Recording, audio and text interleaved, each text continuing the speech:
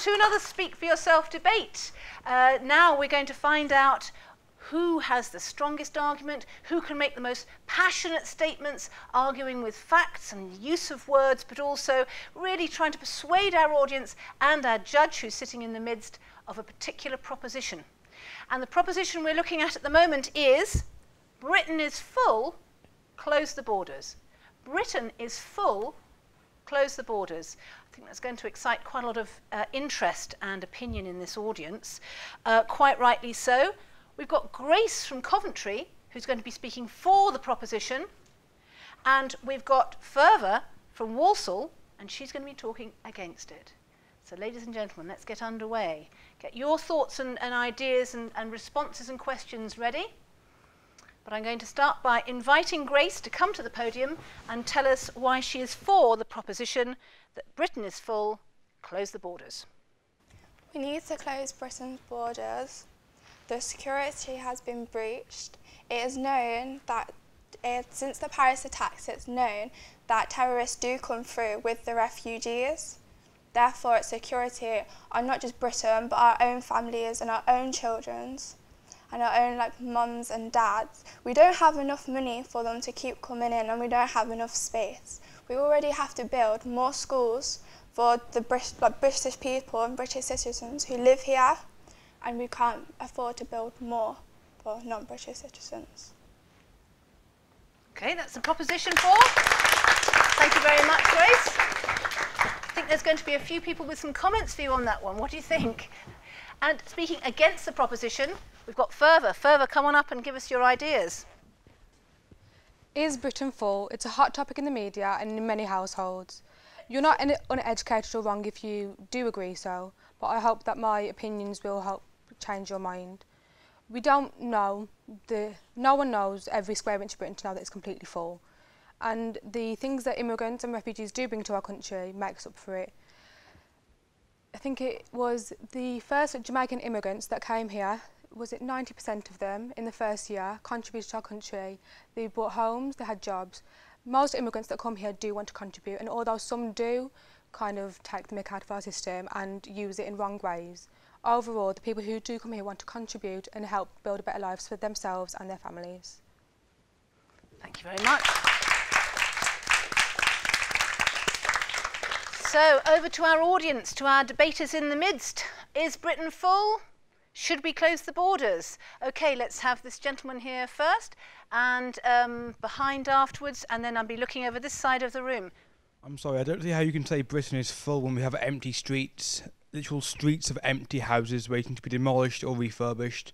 And there's a project going on at the moment, I think in Manchester, where these houses are being taken and refurbished for veterans of war. But how can Britain be full if we have these empty streets? Okay, thank you. Pass the microphone behind. I think the problem is that Britain's already suffering from problems such as poverty and the recession as well. So before we help other countries, we should be stable enough for them to come to us, because then when they come to us, I work at a food bank, volunteer at a food bank, and I know people from Romania, and they even say that they would just prefer just to stay in their own country because they have family there. But when they come to Britain, they thought everything's going to be okay, but they're wrong because they still live on the streets, struggling, etc. So I just believe before they come to us, we should make sure that we're prepared for them to come to us, and then that way we should, for now, just close the borders, and then, yeah. Thank you very much. Okay, over here next. I don't think that Britain's full. Most of Britain's just Greenland. I think they're just using that as an excuse to justify for your opinion. Okay, thank you very much. Yep. We've got a lady here and then at the back, so the microphone over here. If you actually check the net migration, there are more people leaving the UK than there are coming into the UK. So the actual problem is the media. They're just manipulating statistics to make us feel like there's an issue with the UK, but the UK could use the amount of people that are coming to their advantage. Okay, thank you. If you pass the microphone, James, to this gentleman there. Thank you. The fact is that we have a lot of students coming to the UK in order to study, and we have less spaces in our universities, meaning that people, the British society, people living inside the UK are unable to like go to these like higher up universities like Warwick, Oxford, because they would have the grade requirements, but they would give priority to the international students instead of the students that reside in the UK. Also, we have a lot of homelessness, and in Coventry in particular, we're making more houses, and not a lot of the population of Coventry like that. So if we do close our borders, it will keep homelessness down, because most of the people that come from out of UK do come without like nothing with them, so they will need a house to live in. So if we block the borders, people who are homelessness at the moment can get a house, and we won't have to spend most of the council money building houses, and we could fund other things like education, open up the libraries. Okay, thank you very much. We've got a gentleman at the back and then a lady in the second row here. So this gentleman here. The point was made that before we should let people come to our country, we need to stabilise our country and they need to stabilise theirs. But with immigrants coming in, our country gains financial and economical benefits from tax, and they also send money back to their families in that country, which can also help their country of origin. Thank you. And this lady here? I'm not saying Britain's completely full, but we do have quite a dense population. There are bigger countries that have more space for migrants to go to. Right. Now, what I'm going to do is I'm going to come back to our two colleagues here. All those people who've had hands up, keep hold of those thoughts. We're coming back to you in a moment. But Grace, can I get you to answer some of those points that were made there, and then further over to you? Firstly, only 2% of Britain is Greenland, and we need to keep that for parks and countryside and animals and farming and things like that.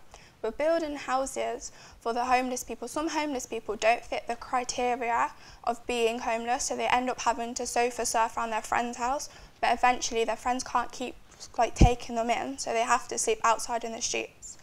And to your point, I don't know your name, but I don't know like what empty streets you're referring to, but I haven't seen any, and especially in Coventry, and I know in my area, there's rows and rows and rows of semi-detached houses, all full.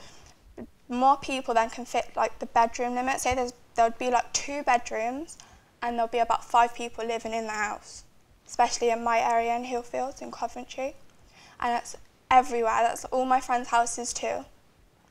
So okay, yeah. Thank you very much. Thank you, Grace. Further, come and add your comments, because there's been quite a few comments that you need to address too.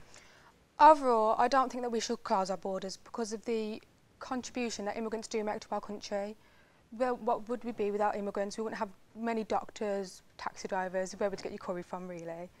Like, immigrants overall, they do contribute to our country, and I don't think Britain would be Britain without multiculturalism. You're not British just because you have a certain skin colour or you've lived here and your family lived here for 20, 30 years. My family have been here since the 60s. My grandparents immigrated here and my parents were born here. And some people might think that just because your entire family aren't born here, you're not British, but I definitely feel that I am British. And overall, I feel that immigration does contribute to our country so much, and we wouldn't be the country that we are without immigration and without helping other countries too. Although our country does have problems, immigration is a problem, and we can't deny that, but it's just about controlling it rather than shutting our borders altogether, because if we did that, we wouldn't be the country that we are today.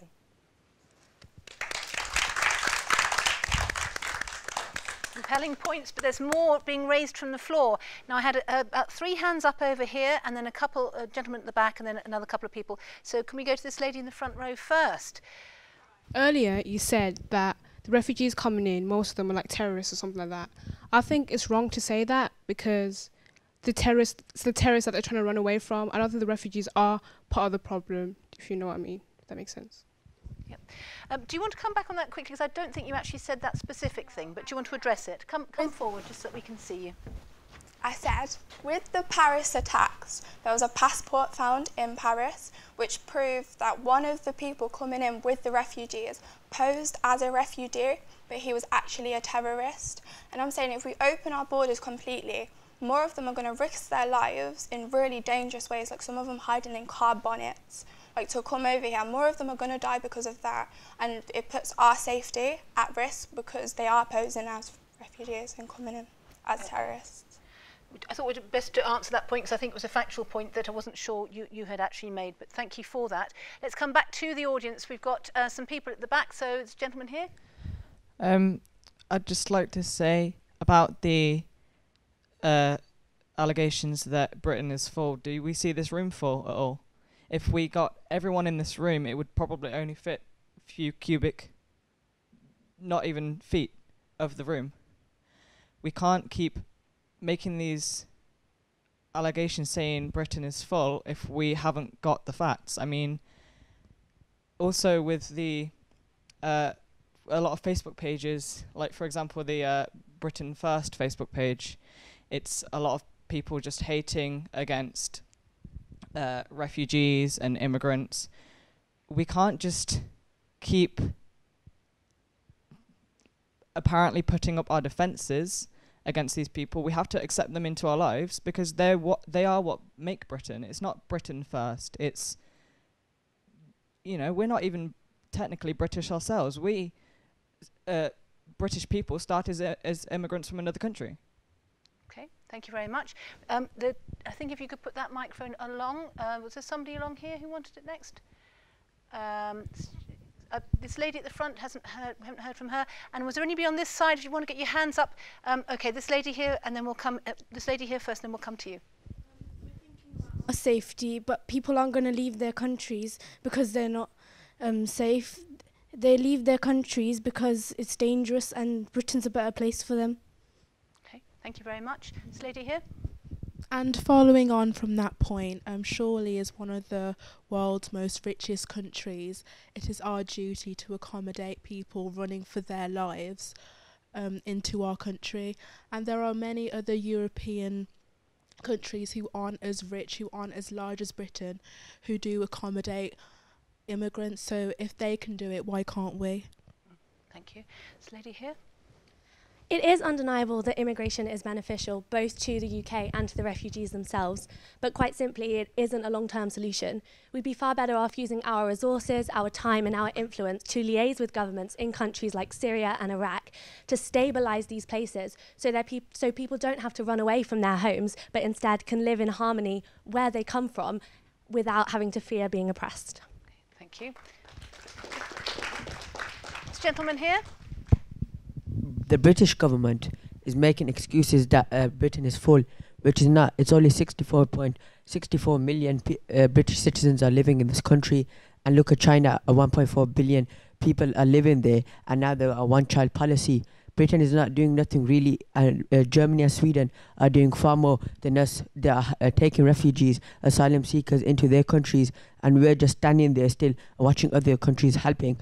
And we're just throwing bombs in Syria and expecting most Syrians coming, Syrians and Iraqis and Afghans to coming in our countries and begging to live in this country for safety and peace and love.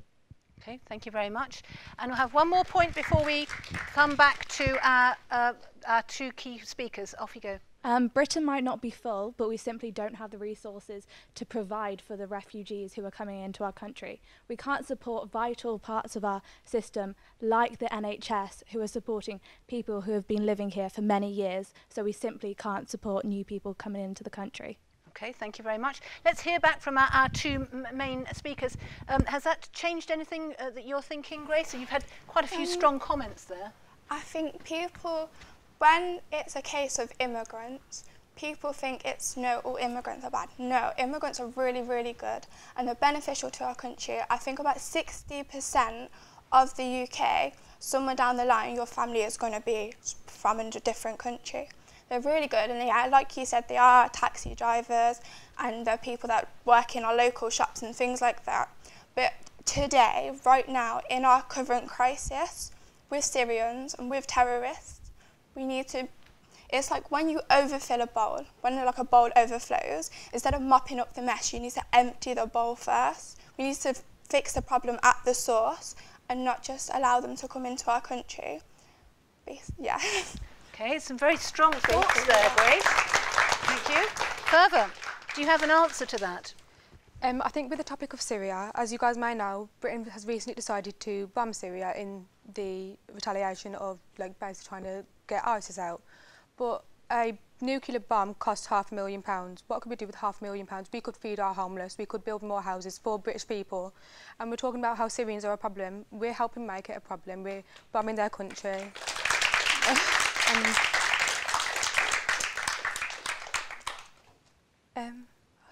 Actually, that's about it. Okay.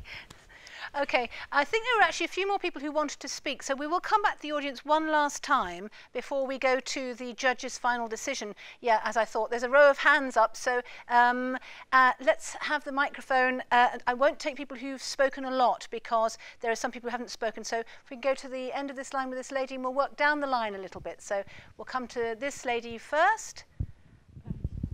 The question was, is Britain for, should we let more people in? And I think people are focusing on refugees and asylum seekers, but they're not focusing on, say, economic migrants from Australia or the USA. So if you close these borders, are you closing it for the refugees or are you closing it for everyone? Okay, thank you. And pass it to the next you. You made a very interesting point about refugees coming into our country and benefiting our country economically with jobs, new companies and businesses. But why should we let this happen when many people in our country don't have jobs? A couple of years back, there was an economic downfall what affected our country massively. Lots of people lost their jobs, loads of money was lost by the country, and the effect of that's still here. So why should we give jobs away to people who aren't from our country if people in our country need them jobs? Okay, thank you. I'm going to get you to pass the microphone back to the gentleman at the back. There's final comments now. Coming back to the point about terrorists coming into our country in with the refugees, ISIS, Al-Qaeda, Boko Haram altogether make only 0.003% of even the Muslim population of the world. No matter how many people there are in those groups, they're not going to affect us if we all fight back against them. So closing the borders, even if they do come to our country, there's no chance that we're going to let them affect us too much. Okay. So with the immigrants and the refugees, they're not part of them. Okay, thank you very much. Lady here, and one other gentleman, then we're done. This lady here. Like you said, the France attacks. After the France attacks, France retaliated by bombing Syria. And like you said, Britain wants to bomb Syria. Maybe if you stop bombing them, they would have no reason to come here. Okay, thank you. And a final comment from the floor? I want to talk about a different issue. When you said about without immigrants, we have doctors, etc. But then what about the countries they came from? If we're taking their doctors and nurses, etc., what will they have? They will always remain under that low developed country, unlike Britain, who is already high up there. So then why do we need to take doctors and nurses from other low developed countries? Because then they always just remain low. I'd just say let the high developed countries teach the people already in there, for example, Britain. Let the British people become the doctors of Britain, and then they can go to low developed countries to help them. But don't take poor country, poor doctors from poor countries, don't take them away, because they could improve that country. So a very interesting point to finish on from the floor, that issue of perhaps by inviting or having more people in from different countries, we're robbing those other countries of their talent. So that was an interesting point from the floor to finish on. And I'm going to ask you both to come to a final summary and maybe incorporate any of the final points you've heard. Grace, let's have you first up and your final comments for us. I think we should close Britain's borders.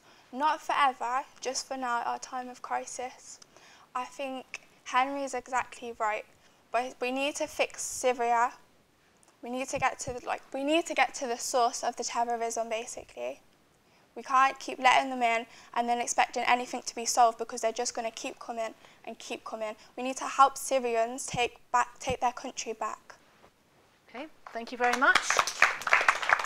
Further, your final comments is your final opportunity to sway the audience. I do feel that if we are going to help Syria, we should stop bombing them, along with many other countries in the world. As we bomb Syria, we attack ISIS, but who's there for Syria? Who's going to help them out? And we're not really helping right now, I don't think. And overall, the issue of should we close our borders? With the issue of terrorists posed as migrants, I don't feel that, considering this was a suicide bomber and they found a British passport, that passport must be really strong, seeing as he's blew himself up apparently. But overall, I feel that immigration and closing our borders isn't the best thing to do because of the contribution that immigrants do make to our country. And with refugees, I don't know if you guys know, but in World War II, Syria took in hundreds and hundreds of thousands of British refugees fleeing the country during World War II. And we should help that. We should thank them for that, because that is a massive contribution that happened to our country. And yeah, I just don't feel that we should close our borders. It's not an effective solution. The effective solution, if we're going to talk about other countries, is helping them rather than bombing them.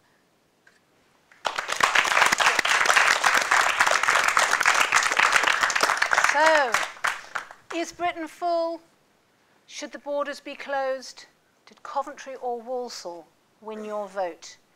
Well, I think there seemed to be a bit of a sway of opinion at different points in that, but the only person whose opinion that matters is our judge, Craig from Uprising. Craig, come on down. Just grab a microphone. So, how was that for you, as they say? Very tough again, Diane. It's not just my opinion that matters, all your opinions matter too. Right, okay, so really, really good debate, well done. I thought we had two very contrasting styles, so I felt Team Coventry went in for the jugular, cold, hard facts, getting it out there, which is not a bad tactic at all.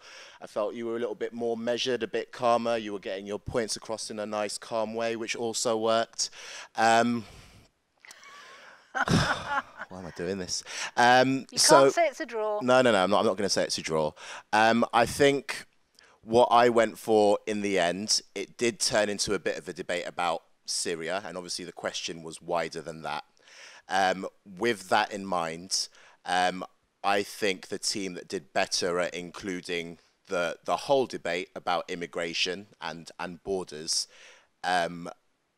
was Team Walsall. So well done. Okay, well done Further, well done Grace, well done Team Walsall. Will it be the same next time? Join us for another Speak for Yourself debate.